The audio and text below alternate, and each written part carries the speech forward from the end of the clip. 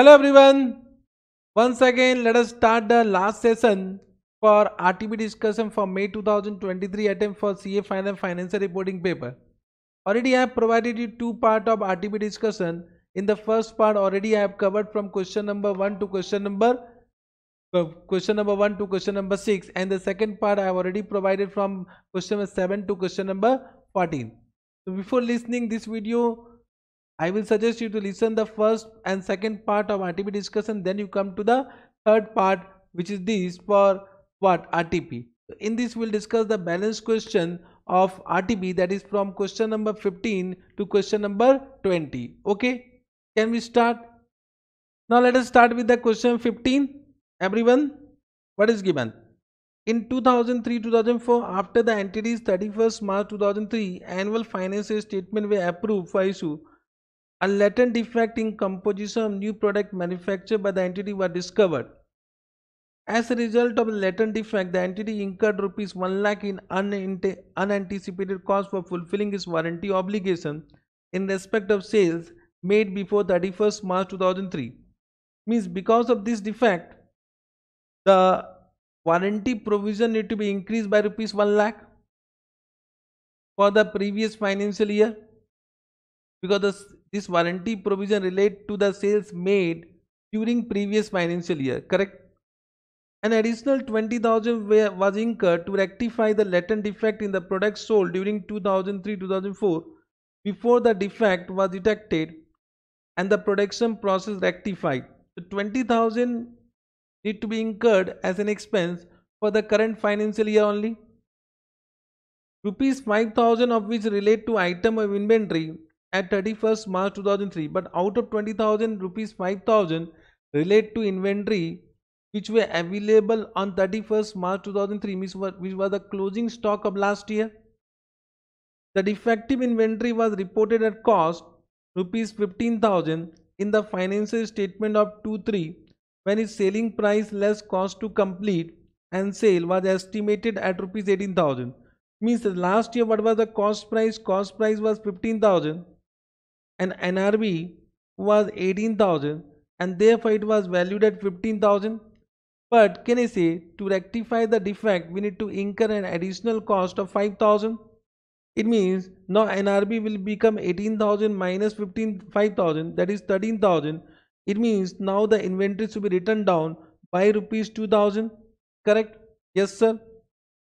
The accounting estimate made in preparing the 31st March 2003 financial statement were appropriately made using all reliable information that the entity could reasonably be expected to have been obtained and taken into account in the preparation and presentation of those financial statements. Analyze the above situation in accordance with Ind AS 8. Now what they want to ask in the question, that as per Ind AS 8, whether it will be an error or it is not an error. Can you say, if it is an error, we need to make a retrospective restatement in the financial statement in the comparative figures of current year financial statement. And if it is not an error, so can I say it will be considered as only a changes in accounting estimate for which accounting will be done on a prospective basis. Means entire additional expenses will be recognized as an expense of the current financial year. So what is given in the question, that the accounting estimate for the previous financial year, the accounting estimate made in preparing the financial statement of previous year were appropriately, what is given, just check it, this para, were appropriately made using all reliable information that entity could reasonably be expected to have been obtained and taken into account the preparation and presentation of those financial statements. Now what Ind AS 8 says, that error arises from failure to use or misuse of the information which were available when financial statements were approved and which could have been obtained and taken into account with reasonable effort. So in this question you can see this latent defect was found after the financial statement was approved. Means this information were not available when financial statement were approved, and this information could have not been obtained and taken into account with reasonable effort when financial statement was approved. Therefore can I say this will not be considered as an error. Therefore, retrospective restatement is not required. Therefore, in this question, we need to increase the warranty provision. We need to increase the warranty provision by rupees 1 lakh, and we need to also increase. Means we need to also increase the expenses due to write down of the inventory by rupees 2000. But this will be recognized as an expense in the current year only. So of course, can I say in this question there was some understatement of warranty provision, and there was overstatement of inventory valuation for last year. But can I say this will not be considered as an error, and this will be accounted as an expense in the current financial year only as a changes in accounting estimate. As a changes in accounting estimate. I hope you have understood. Correct? Answer is clear? Got it? Can we go to the next question? Come to the next question. Next question is based on Ind AS 109. What question number 16 says? Let us read. In a arm's length transaction, entity X buys 10,000 convertible preference shares in company Z for cash payment of rupees 40,000 with 25,000 payable immediately and 15,000 payable in 2 years. The market rate of annual interest rate for 2-year loan to the entity would be 6%. Explain the accounting treatment for the said transaction. So can I say in this case we need to find out a fair value of the investment. Means this is nothing but for entity X it is investment in convertible preference share, means it is a financial asset. So financial asset as per Ind AS 109 will be initially recognized at fair value. Can I say fair value is nothing but present value of whatever amount you have paid at a current market rate of interest. So we can find out a fair value. So can we find out a fair value? Yes sir, we can find out. So it is 25,000, correct? Plus then we have paid 15,000 payable in 2 years. So 15,000 into what? At the rate of 6%, we need to find out the present value. So it will be 1.06 divide equal to it is 0.8899. This is the present value factor. It will be 15,000 into 0.8899 is equal to 13,348 plus what? 25,000 you will do. It is coming what? 38,348. This become the fair value. This is the fair value. Means initial recognition will be done at fair value. So this financial asset will be initially recognized at 38,348, or you can say approximately 38,350. And the difference between whatever future payment you are doing, means difference between the total payment and this fair value will be considered as what? Will be considered as what? Correct. Interest expense over the 2 year, recognized by applying what? 6%. What will be the interest? Interest will be 40,000 minus 38,348. 350 you can say approximately, though it is nothing but 40,000 minus 38,350 is equal to what? 1650. 1650 will be recognized as an expense, as an interest expense. Means what journal entry you will do? If I'll give you the journal entry, so for question number 16, what journal entry you will do? So on year 1, means when you are purchasing the financial asset, you will do financial asset account debit. How much? 38,350 to bank. How much you have paid? You have paid 25,000 to, yes, we recognize the financial liability. Financial liability will be 38,250, sorry, 38,350 minus 25,000 is equal to what? 13,350. Correct? Understood? Then of course year end 1 we recognize the interest expense account debit to financial liability. So it is 13,350 into 6%. That will come 801, or you can say 800. Then year end 2, once again will pass journal entry interest expense account debit to financial liability, correct, into 6% once again. It is coming 849. 849. You can see the total interest expense will be 849 plus 801, that is 1650, which will be recognized as an interest expense over the 2 year. And then when the liability is paid at the end of second year, that will be financial liability account debit to bank. Understood? Simple. This question also you have understood? Yes, sir. Correct? Now, can we come to the next question? Let us come to next question. Next question is what? Question 17 based on once again Ind AS 109 and Ind AS 24. Good question, I will say. Good question. This question relate to financial guarantee.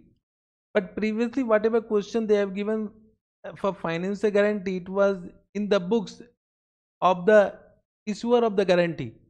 But in this question, they have asked question in the books of the entity who have, for whom the guarantee has been given. Correct now. So there is some changes in the question. Good question, I will say. For the first time, they have asked this type of question. SEL has applied for a term loan from a bank for a business purpose. As per the loan agreement, a loan required a personal guarantee of one of the directors of SEL to be executed. The guarantee is given by director.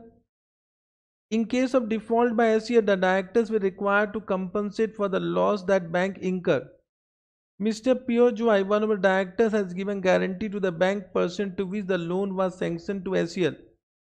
SEL does not pay premium or fees to its director for providing this financial guarantee. Whether SEL is required to account for the financial guarantee received from its director. Will there be any disclosure under Ind AS 24? Correct. Now let us come to first Ind AS 24. So of course, can I say it is a related party transaction? Because related party transactions are those transactions which is nothing but transfer of resource or any services or any obligation to related party. So of course this will meet the definition of related party transaction. So as per Ind AS 24, disclosures are required. What disclosures required? Nature of transaction, what the amount of outstanding balance because of that transaction, provision for doubtful debt, related debt transaction, whatever expenses which has been charged to PL for bad and doubtful debt need to be disclosed. Correct now. The information disclosed as per Ind AS 24. But what is the accounting treatment need to be given as per Ind AS 109, that we need to understand. So can is of course this guarantee whatever has been given by director will meet the definition of financial guarantee.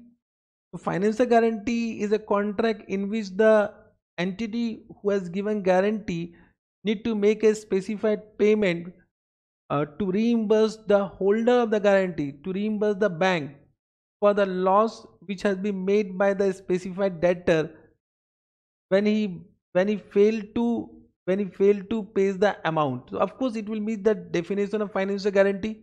I hope you have understood. Now can I say in this question, SEL is the entity who has received guarantee and the Pure Joy is the person who has given guarantee. What Ind AS 109 says that financial guarantee will be recognized as a financial liability in the books of the entity who has given guarantee.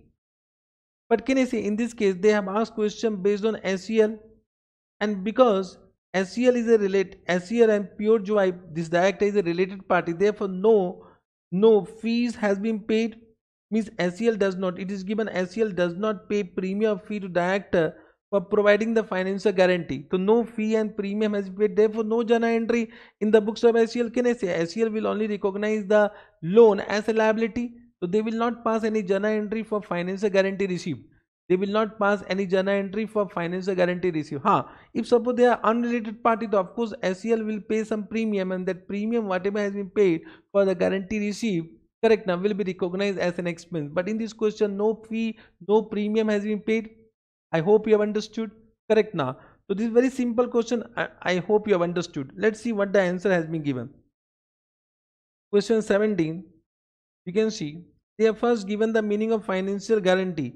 Financial guarantee, what they have given, is a contract that require the issuer to make specified payment, correct, to reimburse the holder for a loss it incurred because specified debtor fails to make the payment, correct. So based on a definition, of course, it will meet the definition of financial guarantee. Correct? Understood? You can read it. What they are written.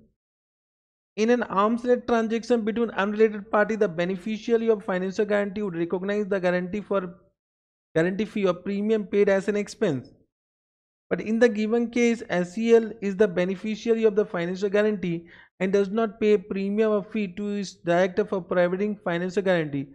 Accordingly, SEL will not require to account for such financial guarantee in the financial statement. Correct? Now, they will not pass any journal entry. In the given case, on the limited facts provided, SEL will require to make necessary disclosure as per Ind AS 24 for financial guarantee received. They need to disclose the amount of transaction, amount or nature of transaction, the amount of outstanding balance, the provision for doubtful debt, the expense recognized during the period in respect of bad and doubtful debt due from related party. Understood? These are the disclosure required. Simple. Got it? Understood? Now, can you come to the next question? Yes, sir. Come to the next question. Next question is based on Ind AS 38 as well as Ind AS 103. What they have given? An entity acquired two trade secret recipe in a business combination.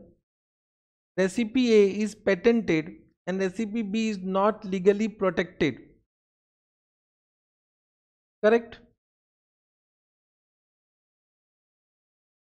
How the acquisition of recipe A and recipe B would be accounted for by the entity as per relevant Ind AS. So this recipe A and recipe B has been acquired in business combination.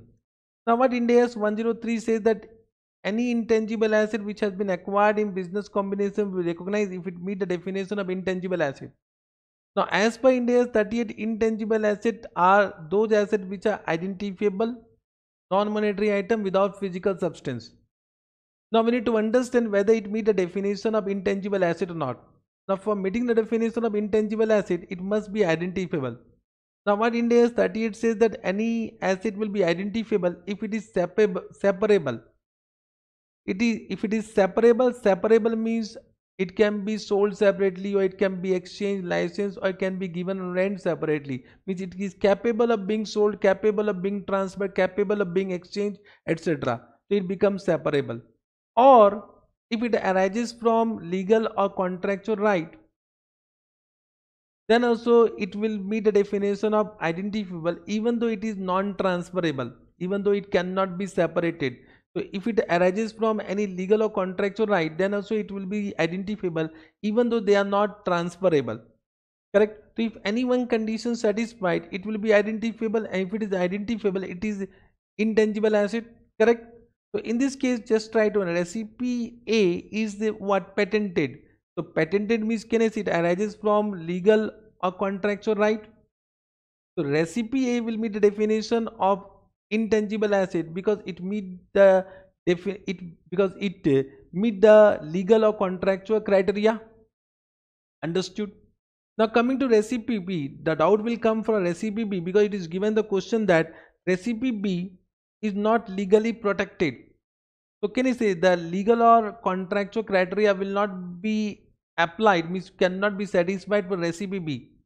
But even though it does not arises from legal or contractual right, can I say it will be that it will be separable because it is capable of being sold separately, exchanged separately, licensed separately. So even though it is not arising from any legal or contractual right, but it will be identifiable because it is separable.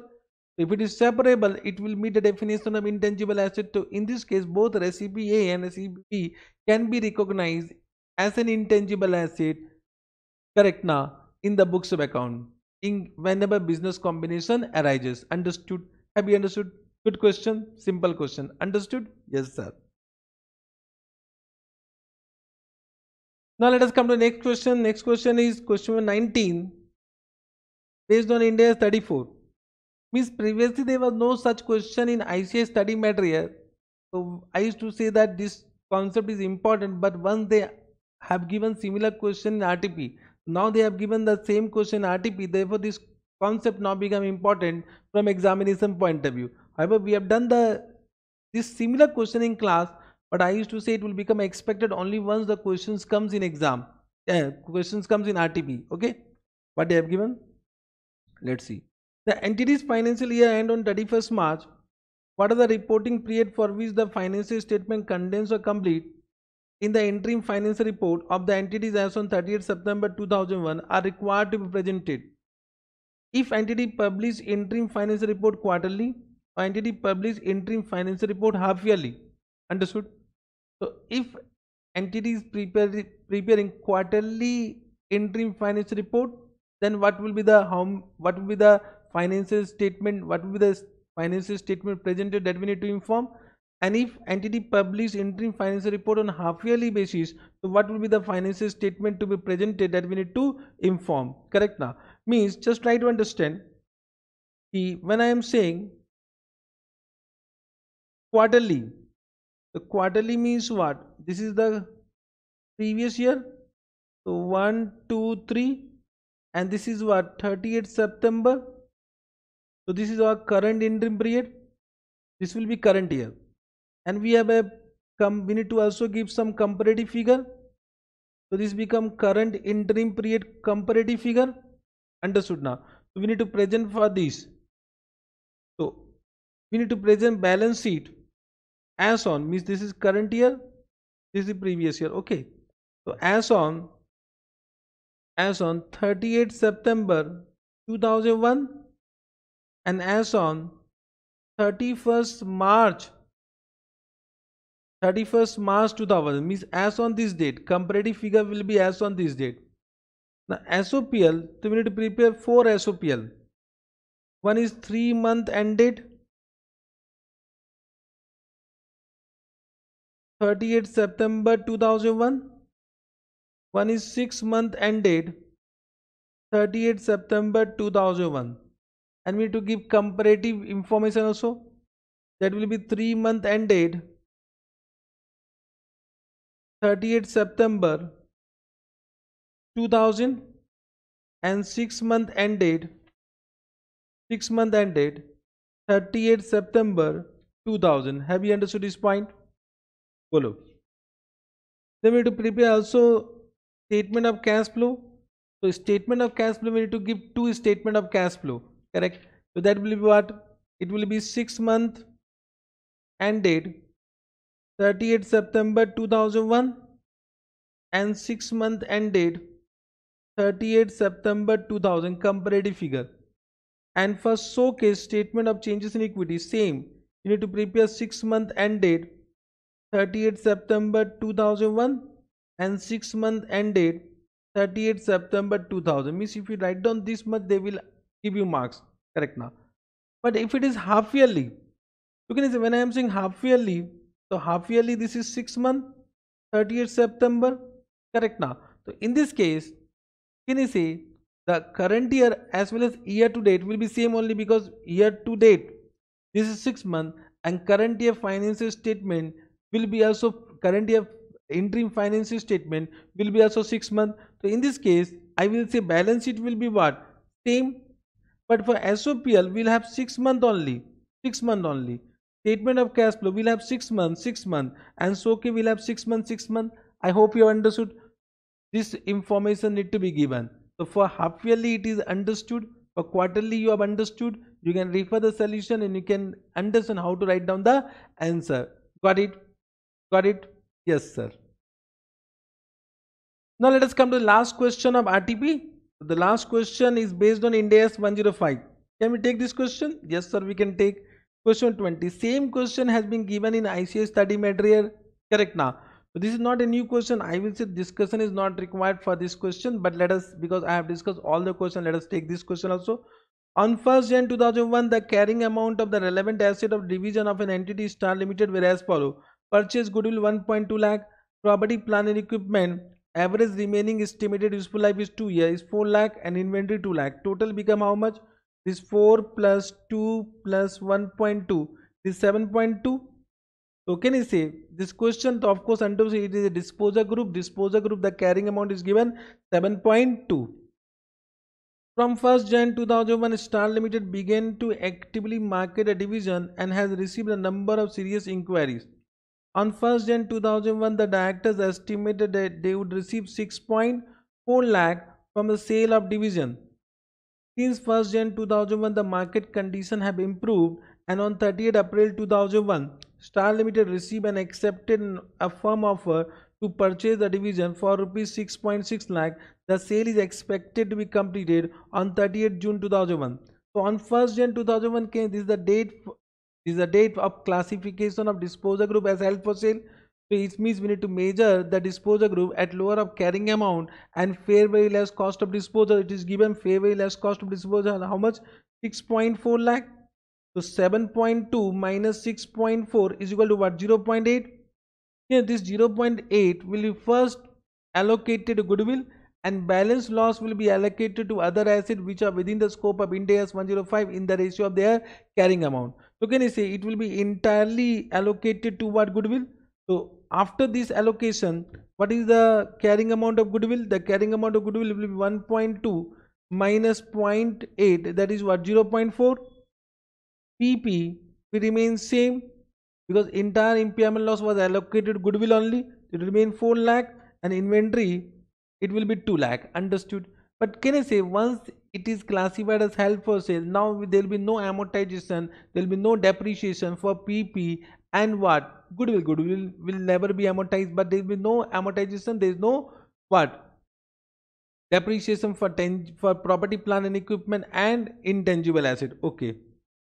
Rupees 6 next what they have given. The sale is expected to be completed on 30th June 2001. Rupees 6.6 lakh can be assumed to be a reasonable estimate of the fair value division on 31st March 2001. On 31st March 2001. So next reporting date it become what? 6.6? 6.6. Correct? During the period from 1st Jan 2001 to 31st March 2001, inventories of division costing rupees 1.6 lakh were sold for rupees 2.54 lakh. At 31st March 2001, the total cost of inventory of division is now 1.8 lakh. So can you say now the inventory will become what? 1.8 means the total become what? 0.4 plus 4 plus 1.8, that is 6.2. 6.2, and now the fair value it is given how much? 6.6. So there is an increase. There is an increase by how much? 0.4. Correct? So there is an increase by 0.4. I hope you are understanding. But can I say once the goodwill will be impaired, the reversal of impairment loss of goodwill is not permitted. Is not permitted. So can I say even though the fair value less cost to disposal subsequently has been increased, but this will not result in the reversal of impairment loss of goodwill, and therefore no accounting treatment. All of these inventory, okay. Explain disclosure required related to sale of division and provide the accounting treatment of PP for sale and discontinued operation. Just try to understand one thing is clear, that this entire information they have given as a relevant asset of a division of an entity. So okay, for a division of an entity, so if this division is considered as a component of entity which is classified as held for sale, correct now, so it will meet the definition of discontinued operation. So if it will meet the definition of discontinued operation, so any profit or loss of such discontinued operation need to be disclosed separately, as per the requirement of Ind AS 105. Understood? Let's see what the answer has been given. Let's see, cross check. So question 20. The decision to offer division for sale on 1st Jan 2001 mean that from that date the division is classified as held for sale.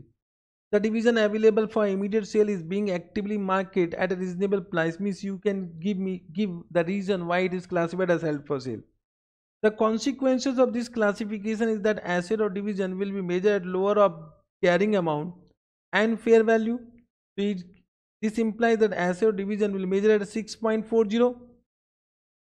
The reduction in carrying amount of asset of 0.80 lakh will be treated as an impairment loss and allocated to goodwill only, leaving carrying amount of goodwill as 0.40.